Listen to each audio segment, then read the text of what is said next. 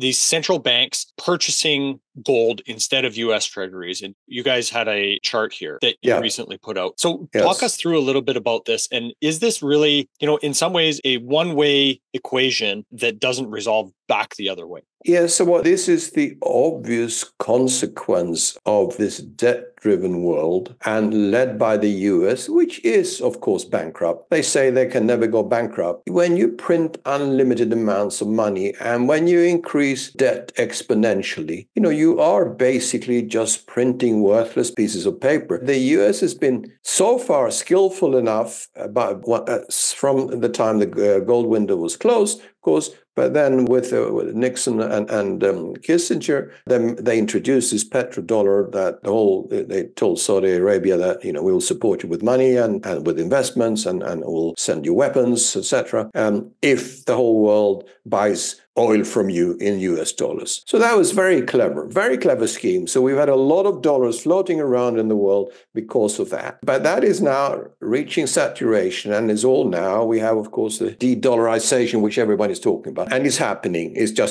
Can't happen overnight because it's a long process. The world's been dependent on one currency, sadly a rubbish currency that is way overvalued because of all the printing. But it's kept its value because there have been so many who have been using it and trading in it. But now you see here that you're showing here, no, the US has basically had a wonderful means of financing their extravagant lifestyle by issuing unlimited treasury bonds. China used it as a way of exporting to the US, giving them credit. Japan has held treasury bonds for a long time. Other countries have also held them, so many, even Russia, Saudi Arabia, etc. But that's come to an end now. Everybody is now selling their treasury bonds. Nobody wants them. Russia sold them. China is selling down as fast as they can. Japan is reducing slowly. And that's what you're seeing here in the red line. Everybody's selling treasury bonds. So that means that the US cannot finance itself anymore. And so what we're going to see in the next few years that the only buyer of US treasury bonds will be, or the US treasuries, will be the Fed, central bank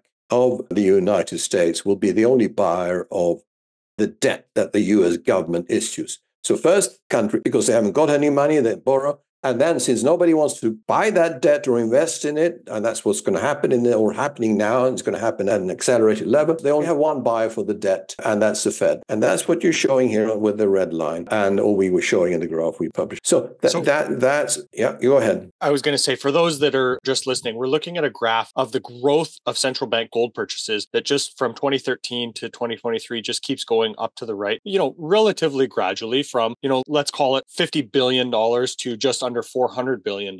Yet we see the holdings in US treasuries grow a little bit and then drop off dramatically starting in 2021. So this just really illustrates sea change in the way that the US government can really finance its debts. This continued war effort, pension plans, all of these different things. It just shows this complete change in the world's holdings. And this is seemingly, or a good portion of it seems to be going into gold, right? The problem that these central banks are clever buyers of gold. They never go into the market and buy lots of gold. They always go straight to another central bank, so do deals not, on the market. So that's being shown. And therefore, because they never want to push the price up. We haven't got to the stage yet when there is demand for gold to the extent that the price really goes up. At the same time as the clever buyers, like the central banks, buying gold, investors are selling gold. If you look at funds and ETFs holding gold, that's gone down by something like 30% since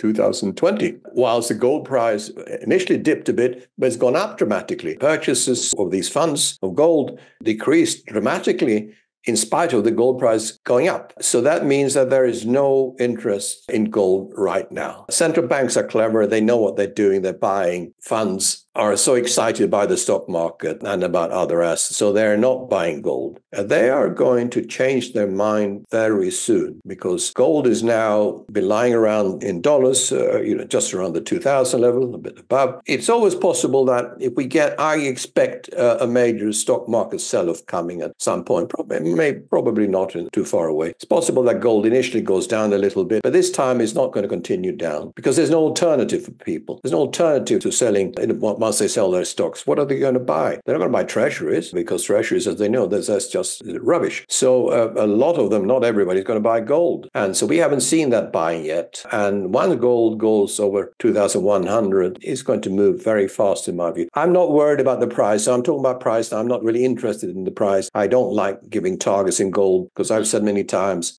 gold will go to levels that, are unfathomable today. And we have no idea, but it doesn't matter. Some people give a price for gold in X years' time or whatever. I did maybe 10, 15 years ago. I stopped doing that a long time ago, because you can't give a price in gold. Tell me what you're measuring it in something that's going down to zero. So it's totally useless to measure it in a currency that is worthless. The only reason for doing that is that if you did continue to hold the currency, you know how much money you're losing, but by not holding gold. Gold is just pure and simple wealth preservation. But as I said, it will be wealth enhancement in the coming years. Of course, there is no more gold around. There is about 3,000 plus tons of gold produced every year from the mines. And then there's another 1,000 tons or so, and gold being refined from jewelry, etc., and scrap gold. There's no chance of producing more than that, which means that the increased demand that we will see in gold, which will be major, can only be satisfied by a much higher price. So people want to invest $1 million in gold, and then they will get, in a year's time or 2 years' time, they'll get half of what they would get today for $1 million. That's the way it will work. And, and that's what we're going to see. I'm absolutely convinced. What does this mean for the US, which, holds, according to the official numbers, the most amount of gold out of any country? Are they going to try to revalue or monetize somehow the 8,000 plus tons of gold to help with this fiscal situation in some way?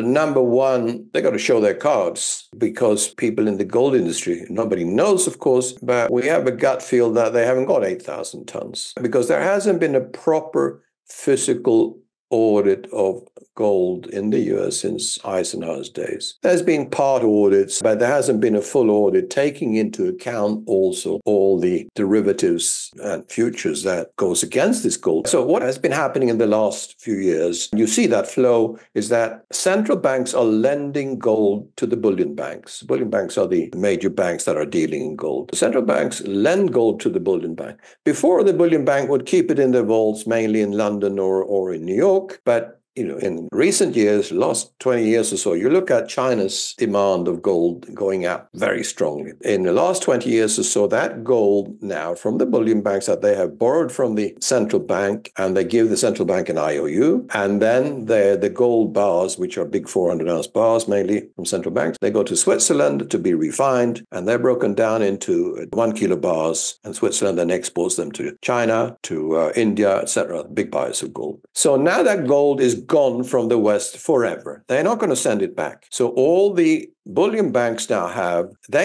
an IOU to the central bank. And if the central bank says, can you please give me my gold back? There's no chance for these bullion banks to give them the gold back, because they don't have the gold. It's been sent to another country that are never going to send it back. And therefore, there will be major shortages of gold. And it's not a balanced market. And then you have on top of that, of course, the futures markets, etc., which is mainly a paper market, not a cash market. There will be major shortages of gold as these paper markets blow up. And those paper markets are not just futures markets, as I said. They're also central banks and bullion banks that deal in the future or in these paper markets of gold. So that's going to be fascinating. So coming back to your question, I doubt, and many others too, that the US actually has 8,000 tons. What they have, nobody knows. Do they have 4,000 tons or whatever? So if they're going to revalue the gold, the world's not going to believe it, in my view. Certainly not the BRIC side of the world, and these in the southern countries that actually buy physical and hold it. I think that whatever the US is trying with its gold, no one's going to believe it, and it will have very little significance to make any change to their economy or to their deficits or to the collapse of the dollar.